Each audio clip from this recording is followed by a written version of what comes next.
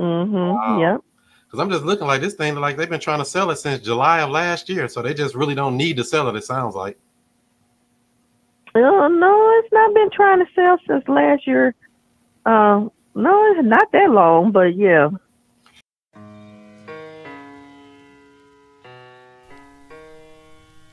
Can you hear me? I don't know. If you don't know who I am by now, I don't know what you been doing. You been asleep? Let me wake you up with something. Straight up. Yeah. Allow me to reintroduce myself. I'm Chris Monroe. R to the O-E. I flip houses, rent cars, and make money. You know I'm not no motherfucker dummy. This how we do. He must don't really need to sell it. Or maybe he living in the property. That may be what it is. Something going on here. Because, like, he must not be that motivated from what I'm seeing. But we got to talk to the agent. Tap in.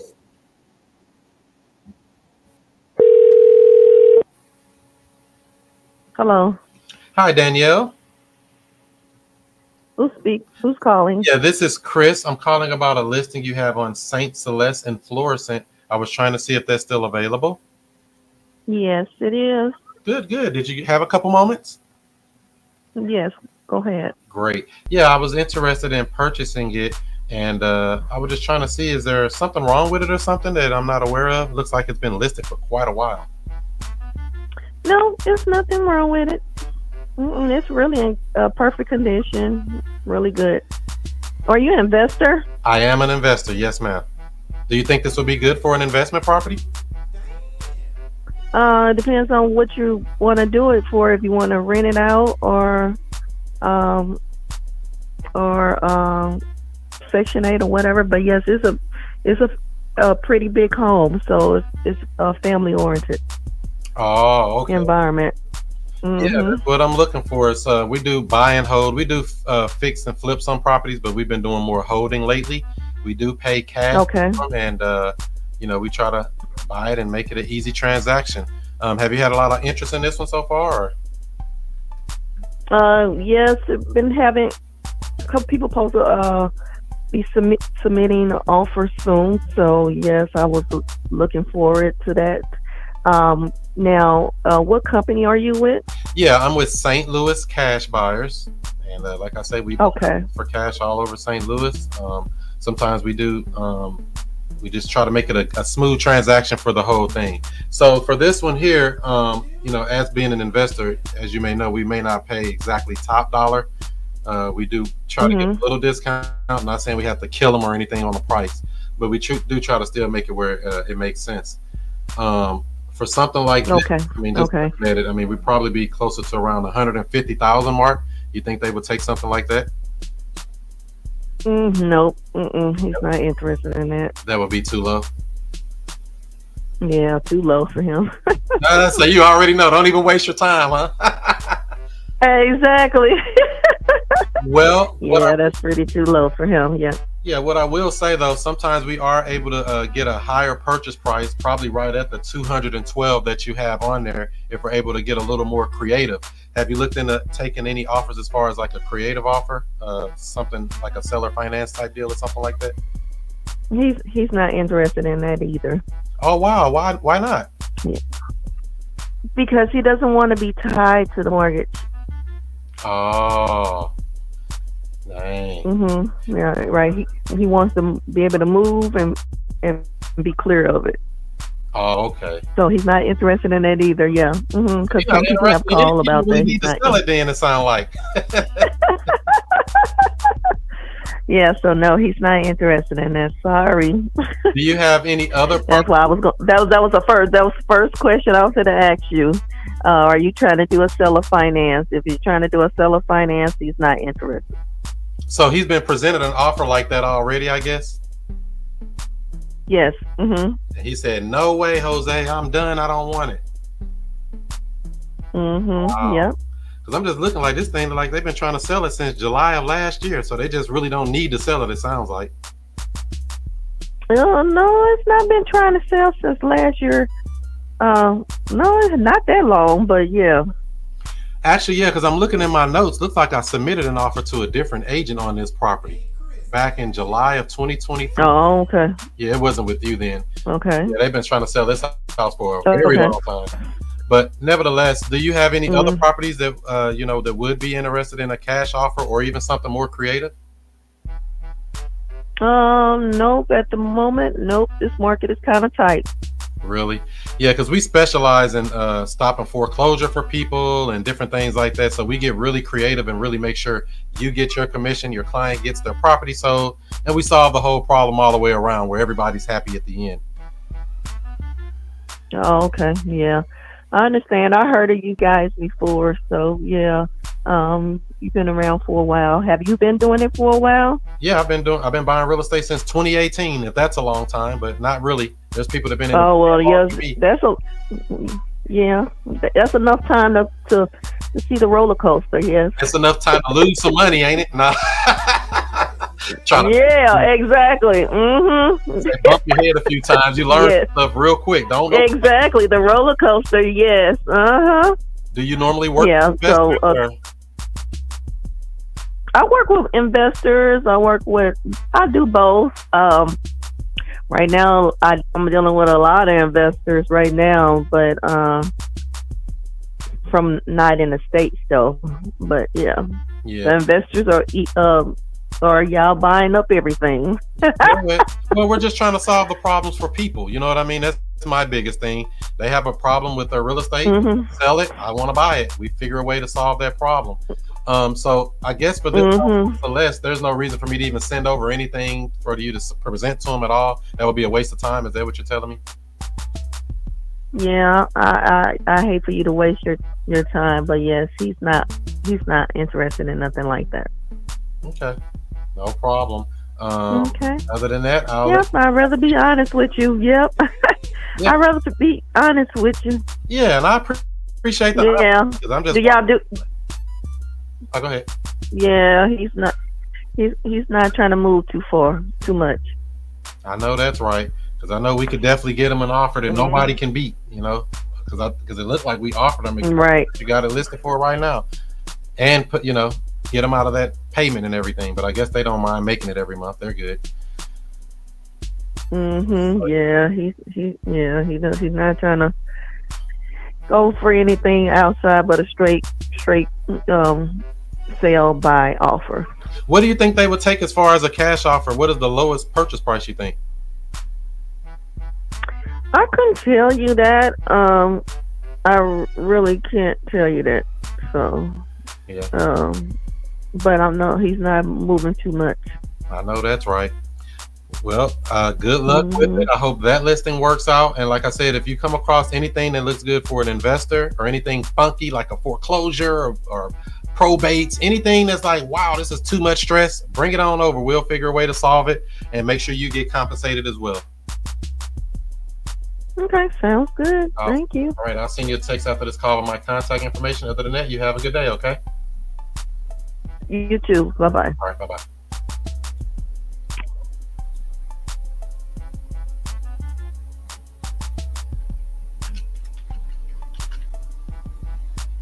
Yeah, it's not even the agent on that one. That's more so the seller.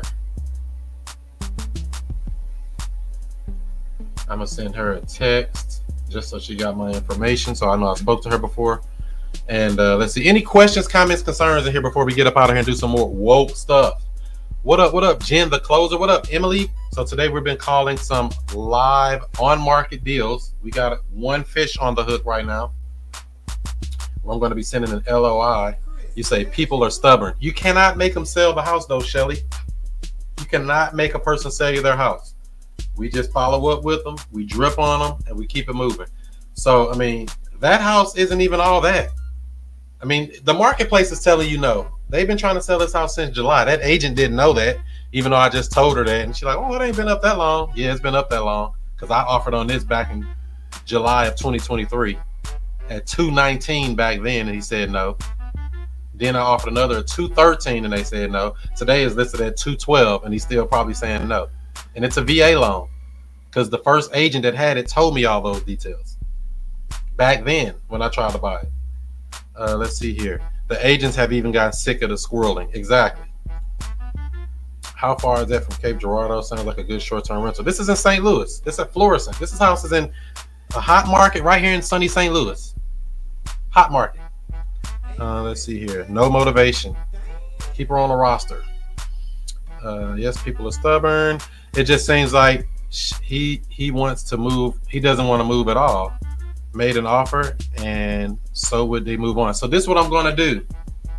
The only thing at this point, I could send that seller a piece of mail to see his motivation. Spend a little 40, 50 cents, whatever it costs for mail these days, $1, whatever. Send him a postcard or some mail and see if he responds back to my postcard. That'll tell you if he's motivated.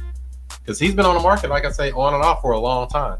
He might say, oh, I got some mail. This might be a sign. Let's call it up and see what they'll give me for the house. Now I'm direct to seller. And now I could gauge his motivation to figure out, why aren't you taking this creative deal? Because that's really the real question. What is stopping you from taking it?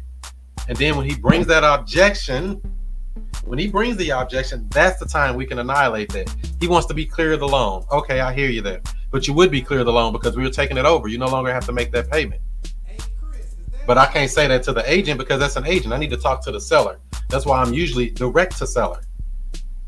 Usually. That's why I like to get direct to seller. I don't have all this extra red tape. Even though she's not really running interference, but it could. I don't understand why it's been on for a year and they're still keeping it. Yeah, because he don't have no pain. The pain may have not set in yet. And I don't even know how that agent don't know that's been up since last summer. Why do they not know that? That tell you the agent ain't even doing their work. Because I'm looking at my email. I actually sent an offer to Daryl, which was the first agent. I sent an offer to Terry, which was the second agent. And I just got off the phone with Danielle, which is the third agent for the same raggedy house that's still on sale. You said lazy agent. Ooh, you said it, not me. Lazy. That's lazy. You don't even know what property you listed. But some people don't care. They just get, oh, I'll throw it on the MLS for you and see what we can get for it. You've done everything but solve the problem. The question of the day for the seller, though, is this. Y'all ready? What happens if you don't sell it? Now, I could have asked the agent that, but she probably don't know. Oh, I don't know. I don't like all that I don't know. That's why I like to get direct to seller. I don't take that answer. I get a real answer from these people. What happens, Mr. Seller, if you don't sell the house? What happens? Now, whatever they tell you that happens, that's some of your ammunition you use to close them with. That's some of your ammunition. Apparently nothing. You say nothing gonna happen. The agent has done nothing to get it sold. Well, I mean, only thing she can do is adjust the price and present the offers. What else can the agent do? I can't really blame the agent because we know the seller's stubborn. He wouldn't even talk to me back when I had the first agent. With Daryl or whatever his name was. Terry didn't know what to do with it. She waited 30 days and she got it off her listing. She said, I ain't finna sit up and have this sitting on me. And then this lady here has had it up since, I don't know, a little while. So same stupid house, 126 days on this listing. It says it's been up 126 days. But we know it's been longer than that. He just playing, moving right along. Next deal, next victim. So hopefully this video helped you out. If you're over here on Instagram, I'm streaming live on YouTube as well, and Facebook. Give this video a thumbs up, give it a like, give it a share if you care. That helps the algorithm, trigger it, move it up. I'm actually streaming on Rumble too. I forgot. I'm on Rumble for the first time. What up, Rumble fam? I forgot I was even on Rumble. I heard about it. I said, let me go see what Rumble's about. It's kind of like YouTube, but a little different. So we are streaming live on multiple platforms right now, and we've been talking to sellers. So I guess if you are looking for more training to learn how to do this type of stuff, like I said, check out futurecashflowclub.com to get the paperwork, to make the paperwork, actually how to structure these deals, how to get everything going beyond this, because it's just an initial call. We don't know what's going to happen when we talk to these people in an initial call. They may want to play ball. They may have to be in the follow-ups. They might want to be one of those you whack. Say, forget them, they ain't doing that. We don't know. But if somebody does show any inclination that they are motivated and they are curious and they do want an offer, we send them an offer, a cash offer and a creative offer at a minimum, automatically. Cash offer, lowball or below retail, and then a creative offer that's probably closer to what they're asking. And many times we can play what they're asking depending on how we structure the deal. So I hope this helped you out. I will see you on the next one. Any other questions, comments, concerns before we roll?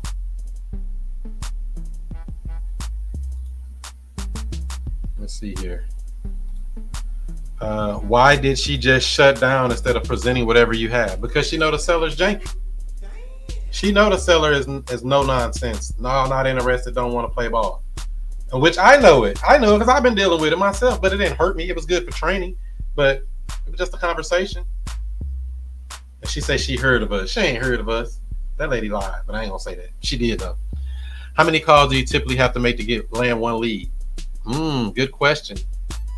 Depending on the type of calls, we say generally about 10, but that depends on who we calling. Are we calling vacant properties? Are we calling tired landlords?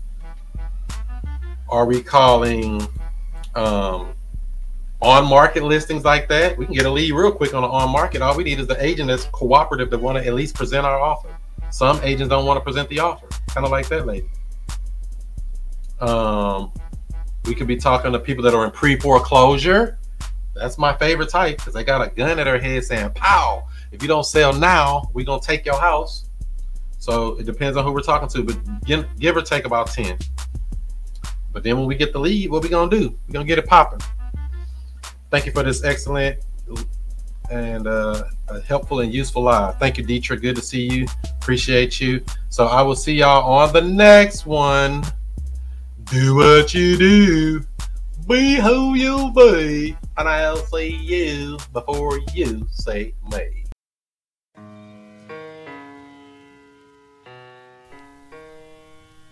Can you hear me? I don't know. If you don't know who I am by now, I don't know what you've been doing. You've been asleep? Let me wake you up with something. Straight up. Yeah. Allow me to reintroduce myself. I'm Chris Monroe. R to the O-E. I flip houses, rent cars, and make money. You know I'm not no motherfucker dummy. This how we do. So I want to get into real estate, but don't know where to start. Well, what I would say is to join the Future Cash Flow Club. It's a community of investors where we talk about wholesaling, we talk about creative deal structuring, buying houses subject to, all of the creative stuff that everybody's talking about. You don't need a real estate license or any of that. Wow, where do I sign up? Well, I would say go to futurecashflowclub.com. That's futurecashflowclub.com. You can even get a free trial. Try it out today. Find more leads than you can even process. That's multiple listing service. That's the MLS for you real estate agents. Absentee owner information. Find the cash buyers and flippers in any market nationwide. Pull a pre-foreclosure list, and don't forget, you gotta find those comps. Get nationwide access with multiple filters. Powered by PropStream at wokesource.com. Get your 7-day free trial today. wokesource.com. That's wokesource.com. You may have heard the saying, the fortunes are in the follow-up. Now there's a brand new system that is great to help you cold call, text message, drop voicemails, and so much more, all automated. You don't have to remember anything, just set it and forget it. All you have to do is speak to people. Check it out, wokereply.com. It's a multi-touch marketing campaign where you can schedule to send text, voicemail, email, and even live calls all on autopilot. Check it out today, wokereply.com. That's wokereply.com.